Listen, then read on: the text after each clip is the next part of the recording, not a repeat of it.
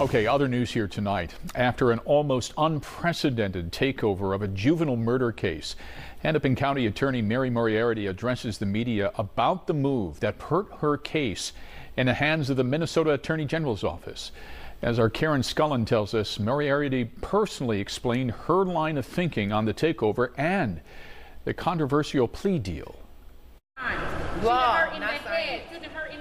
The family of 23-year-old murder victim Zaria McKeever angry as they confront Hennepin County Attorney Moriarty for the first time since the murder case was pulled from Moriarty by the governor and given to the Attorney General's office to prosecute.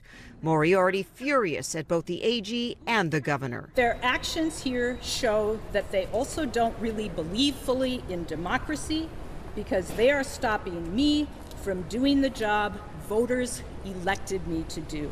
Just a waste of time. She just wanted to say something to save face and feel like the Attorney General and the governor should not have done what they have done, but we're saying that you shouldn't have done what you have done. Feeling Moriarty never really cared about Zaria, the family is still very upset over the plea deal that would have given the 15-year-old who shot and killed Zaria McKeever 2 years or less in juvenile prison. Moriarty says her decisions are based on research, considering what's best for the juvenile and what's best for public safety. Science tells us, research tells us, that the act certainly makes a difference in terms of how people feel about the action of the youth.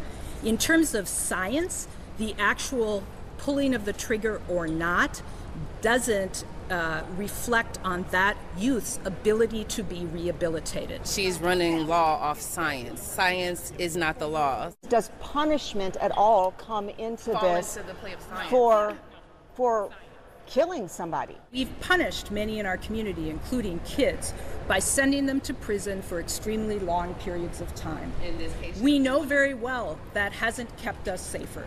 Now, the plea deal that is still in place for now was going to be considered by the juvenile judge here this morning. But with new prosecutors on the case from the AG's office, instead the judge continued the case until later this month on April the 24th. In Minneapolis, Karen Scullin, Fox 9.